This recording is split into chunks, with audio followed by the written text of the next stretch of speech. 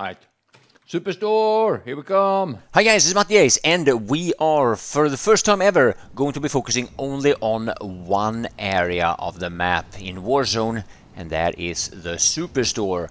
It's a place that I normally land on when I play this game in squad, either 3-man or 4-man, but every once in a while, actually, no, let's be honest, it happens quite often that I land here even when I play solo. And that's what this video is going to be about. It's all going to be from solo landings. I'm going to put in maybe 4, I don't know, 5. I have quite a number of them.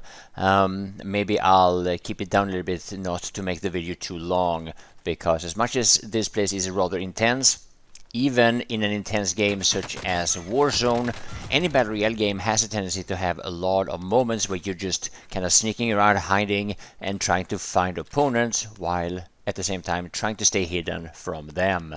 Now this is a neat little trick that I've done quite a few times. I pick up either a claymore or a proximity mine, and I drop it basically at the same place where I find it, and then I pick up my regular grenades again. Now my favorite place to do this is if I have downed or if I've killed an enemy and he drops them, you know, obviously on his loot, then in some cases the claymore and the proximity mine can actually be somewhat hidden within the rest of the loot, and then when somebody comes there to pick up maybe an extra weapon, or if he drops down from Gulag and wants to pick up his stuff again, you know, you can actually deal some damage, or if you're lucky, again, get the kill. Now, many times when I've dealt damage with one of these proximity mines, it has been after I've basically forgotten that I dropped them there, and I don't even know where on the map it happens. But as you will see in the next clip, at the very end of it, the explosion of the proximity mine actually gives away the position of an enemy, and of course it's also easier for me to kill him since he is already damaged from the explosion. So it really can work for you, and when it happens, even though it's rare, but when it happens, it is really satisfying. Now, one of the things that you'll probably notice if you pay attention here is that I always, well, as much as I can anyway, use weapons that use different types of ammo.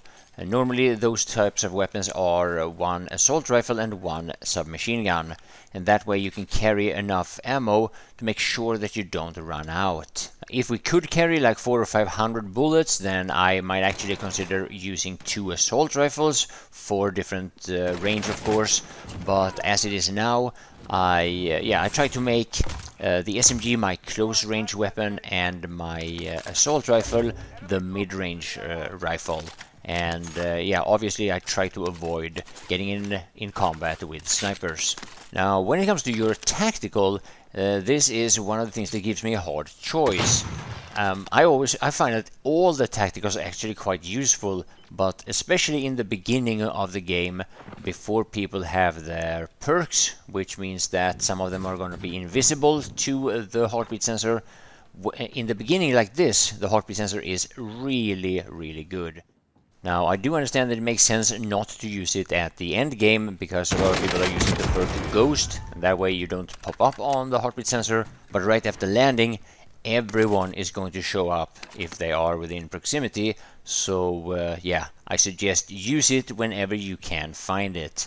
So yeah, I really hope you will enjoy some gameplay here from the Superstore, my favorite spawn of all of the places on the map. Yeah, big thanks for watching.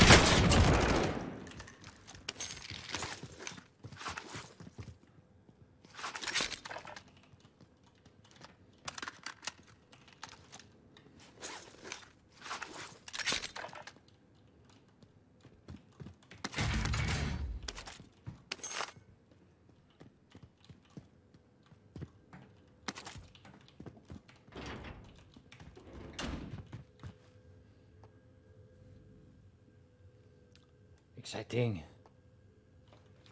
Okay, I got 3.